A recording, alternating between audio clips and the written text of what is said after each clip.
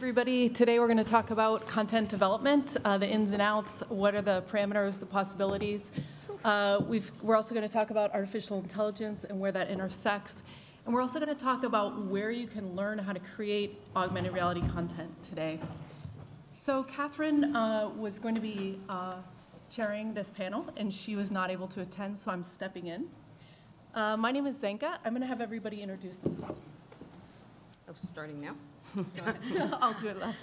I'm Jacquelyn Morie. I have a company called All These Worlds for VR development, and I've had a couple companies for AR development that I'll talk about a little more in the panel when we talk about content. And been doing this for quite a long time, so it's exciting to see so many new people jumping into this amazing technology. Hi, I'm Greenberg. I'm a serial entrepreneur. I founded my first company to do immersive storytelling 25 years ago, and it's been an incredible journey.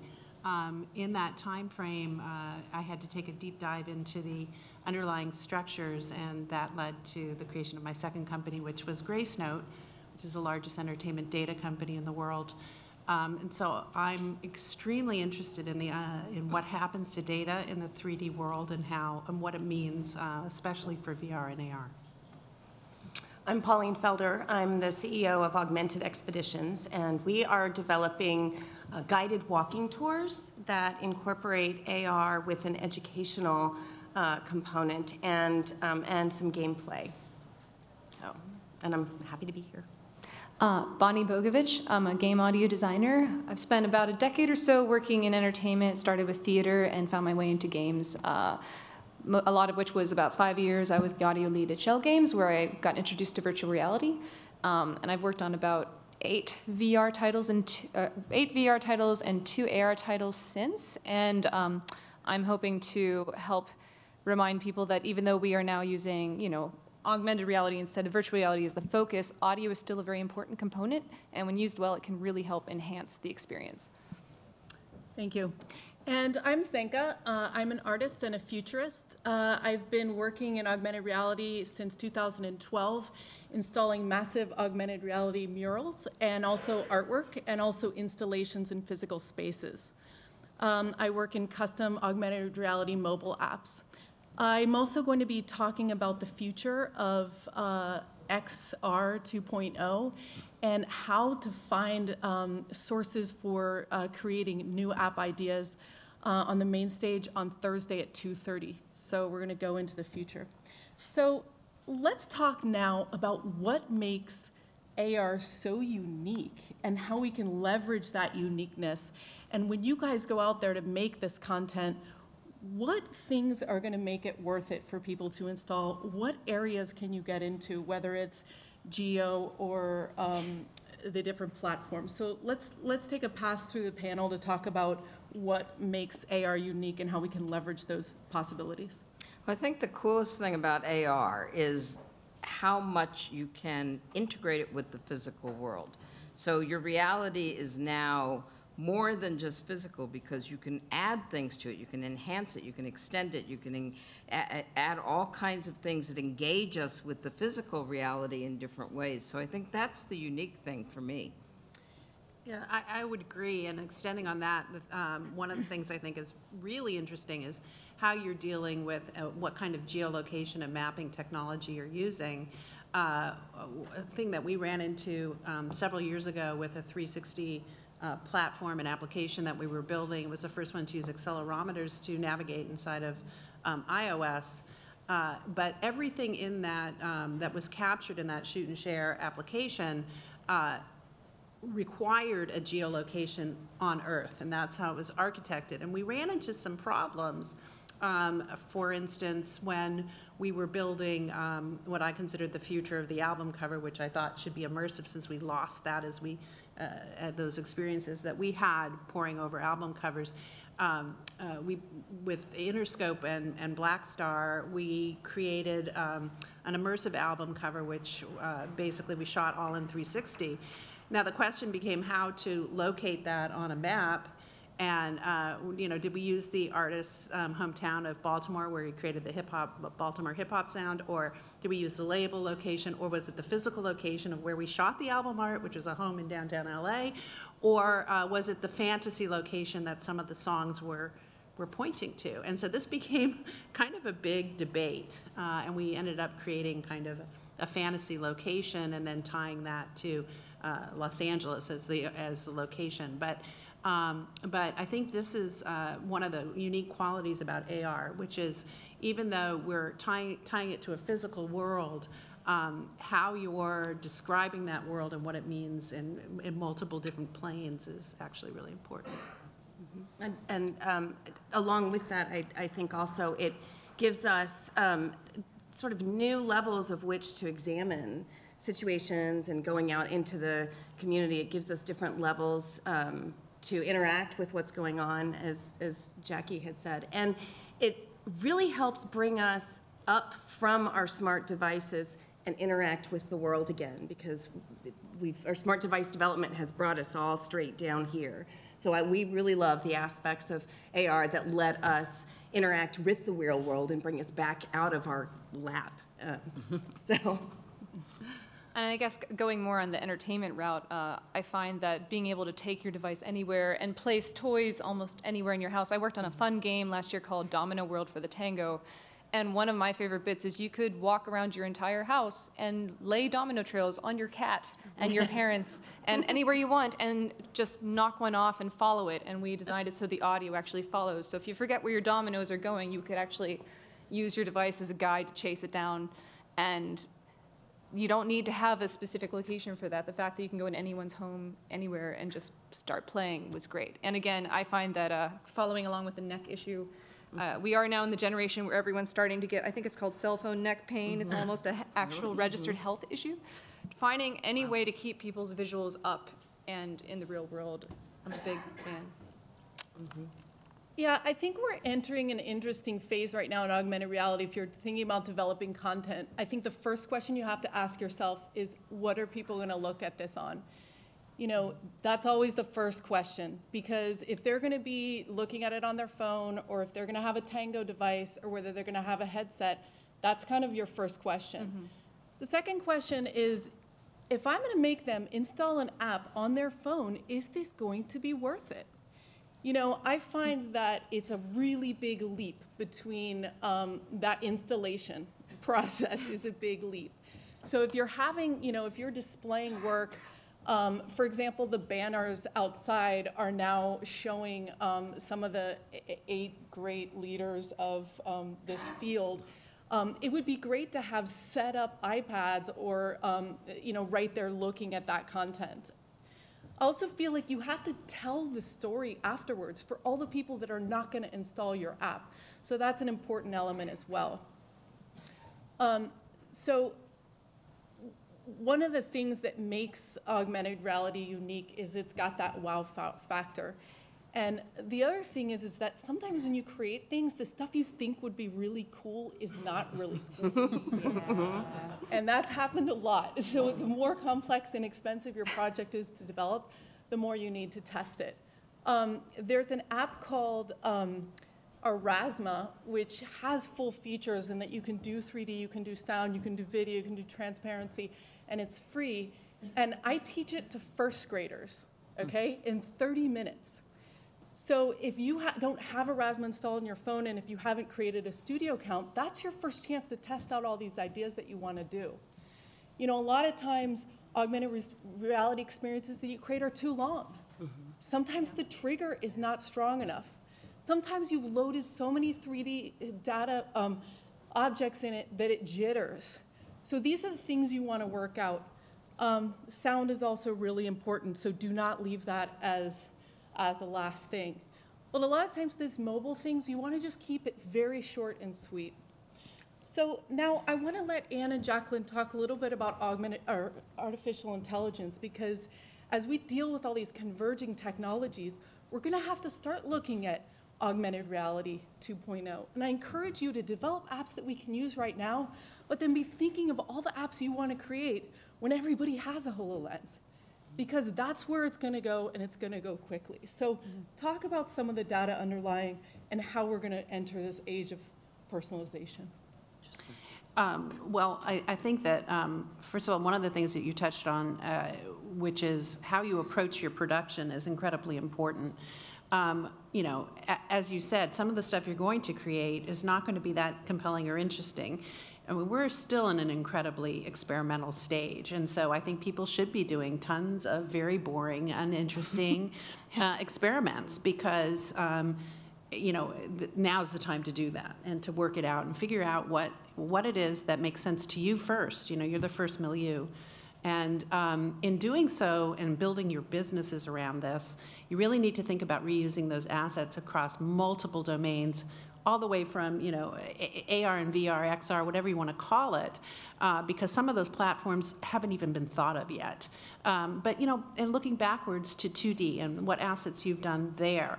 So trying to think about the things that you're creating as working across multiple platforms, not necessarily at the same time, but with an archival perspective. And in doing so, thinking about, you know, so kind of archival into the future, but being able to retrieve those things and make them recognizable and or reusable. And that means, of course, you're going to start dealing with how you're labeling this stuff, how you're storing it, and of course, the metadata associated with it.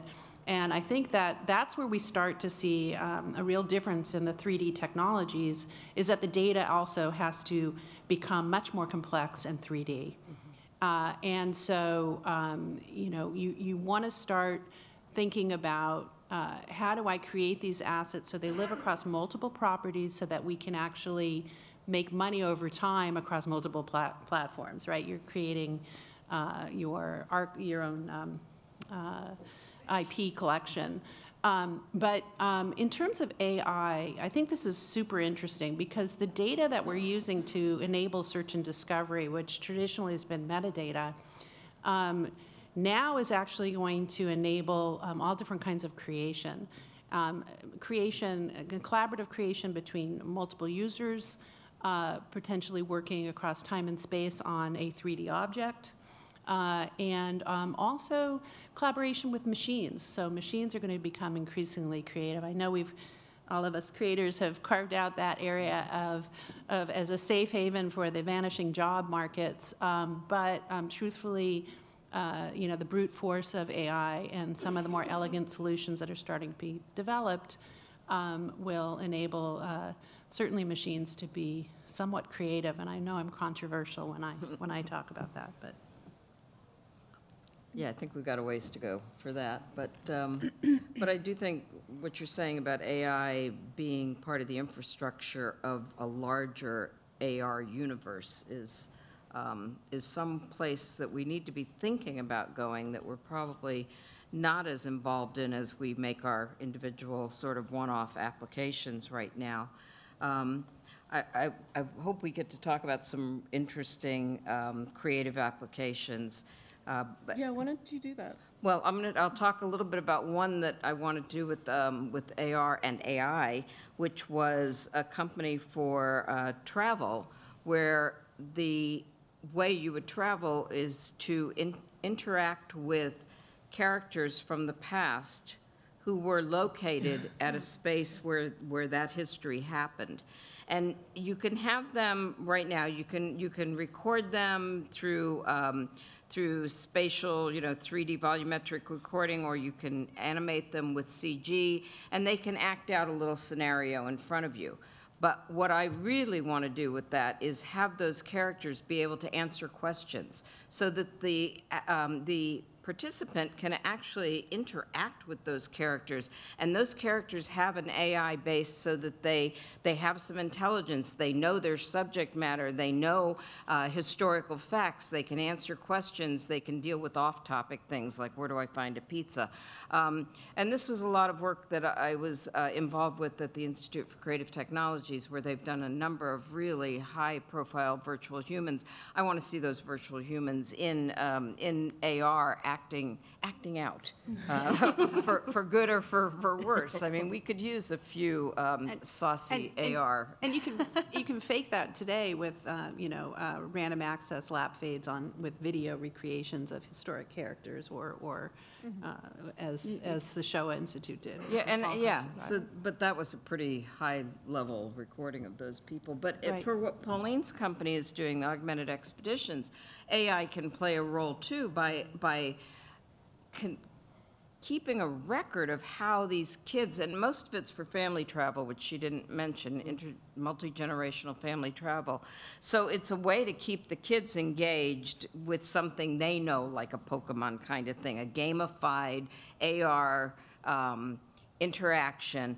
But what if that system also keeps a record of what that kid has experienced, how they're learning, what their interests might be, so that they can match them with the appropriate experience for that location. So I think AI is going to make things much more rich for the end user in the future. Personalized. Yes, I think that, we all know that personalization is going to be demanded by all of us, whether it's healthcare or apps or our search results. So we've covered the fact that if your project can be done in any other media besides AR, do it in that, okay? Do not do AR just for AR's sake. You were talking about the creative uses. We're getting into niche markets now. We know that AR is good for health. We know that it's good for fixing stuff. We know it's good for architects. We know it's good, but then now we're getting into the niche markets. There's a new app that allows you to, artists often have to project their work onto a screen in order to figure out how to draw their little mock-up onto a big screen. You can take your phone and you can sketch. It will tell you where to draw the lines as you're doing it like that. So that's a very niche thing that no one would have ever thought about. So if you're in a company and you don't have kind of a niche mentality, get in the niche mentality. Think about, what is this tool going to be used for that they're going to buy this headset for? A projector is really expensive. Might be it might be $2,000 worth of use case. So there's also theater that we were mentioning too, where you can be on a corner. You see the actors that are not there doing the little scene. You have to go to another corner to see the next part of the story unfold. So we have one last thing. Bonnie's going to talk about education, and then I want to take a few questions. We have 10 minutes. Yeah. Hopefully I'm not the only one talking about education. But I think we discussed outside that there's a lot of ways that people can actually get started or play around with the technology and just start experimenting. I know that hackathons and game jams are like taking over all the place. I was talking to Joe earlier about the meta people are doing their hackathon. Global Game Jam is starting to heavily publicize VR in all of their stuff. Usually there's sponsors behind it. I know even some weird music festivals that I go to, because I'm a musician, have started enhancing VR and trying to get more musicians to learn how to incorporate their skill sets into that world. As far as the university angle and everything else, people are starting to talk more about interactive audio design instead of just flat media design from the music angle. A lot of courses are incorporating FMUD, WISE, and other tools. And looking around the NAB show, I think it was only a couple weeks ago, there's a lot of companies starting to put out audio enhancement software that can work with 360 video and AR. So you can take that game mentality into positioning stuff in the real world. I think I maybe said earlier that just because AR is on your phone, it doesn't have to be flat. Similar to the domino experience, you can still spatially place things. You can have audio fade in and out. You can use it as a directional tool to help enhance the experience. And luckily, universities are starting to push that into our mindset. So if you know anyone who's learning audio or someone who's recently graduated with a background in game audio, incorporate them into your planning for AR, because they can bring a new thought process to how you're building something. Yeah, I just want to echo that, because I'll tell you, at my first company, we invented enhanced CDs, and we had many internal arguments about whether or not these were they were music products that we were building, but that was a marketing distinction. Everything we were actually building was all the interactivity, the immersion, the underlying technology to make it all work. The artist was supplying the music. And today, when you look at it, I think if people are thinking about how to approach their projects, you don't necessarily have to think of music as the enhancement, right? Yeah. And you can actually look at these projects and say, let's look at who, what, when, where, and how, and the different aspects of it, and try shaking it up and rotating it a bit and looking at it from another angle, because I think that's where some of the real experimentation is going to yield some incredible experiences that we just can't even imagine yet. And I'd like to do a shout out for the companies that are starting to put creation tools into their AR stuff. Like Lorraine Bardeen gave a talk this morning about the Microsoft HoloLens, and they talked about 3D Paint, and they talked about their motion capture where you can grab these people and put them right in. And I think we need more of that. We need ways for the ordinary person to enhance their own reality. And one thing that Pauline's company is doing is creating an authoring tool, and I'd like her to talk about that in terms of creation. So we're working on creating custom-made guided tours that are, as Jackie had said, family-oriented, but also we're developing a creation tool so that city tourism commissions or schools or museums will be able to go and use the tool to design their own AR experience with whatever content that they're interested in using. One of the other things that I wanted to add in terms of content that's sort of been touched on is how important I think it is to have a balance, and as has been said, not AR heavy, not too content heavy. And one of the ways I found that so helpful to do that is that we have people on our advisory board who can barely use a smartphone.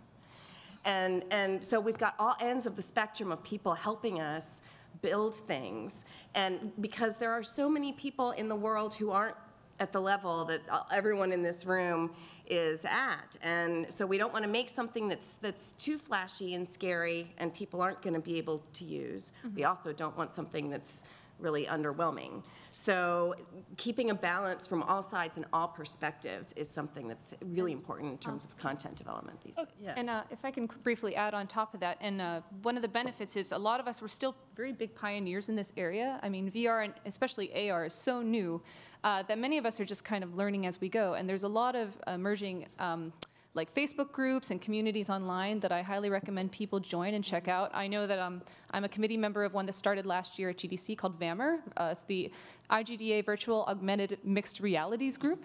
And we held our first roundtable at GDC, and there's a ton of people with great ideas from different aspects that we just need to keep in touch with each other and remind each other to invite each other to test out the projects as we're doing them, because maybe someone from a cinematic experience would have a great amount of input on testing out an AR thing and vice versa, because we all, again, come from it from a different end of the spectrum. I would also like to add, I think it's really an interesting place to look at retail and also the commercial aspects of these, and highly encourage people to be looking at some of the cryptocurrencies and blockchain and how that plays into what we're doing with AR, because it's one of the ways you can keep your company alive. And before we go to questions, I just want to put in my plug for art, too, because art is a great way to do wonderful experimental pieces. I urge you all to look at the AR work of Tomoko Thiel, who's been doing this for about 6-7 years now. Okay, great. I just wanted to do a quick breakdown if you're going to be getting into creating AR content of some of the software available to you. Number one, YouTube is your teacher, right? It's your custom teacher. And it's They'll free. teach you anything you want. Literally, you can do a 10-minute YouTube video on how to use Unity and Vuforia and get your custom app ready to go. Yeah. So the first block of stuff are what we mentioned, Erasma. It's you jump in there and you do it and it's full feature, but it's not easy to install for your users, so it's better for prototyping unless you have fixed iPads on the scene.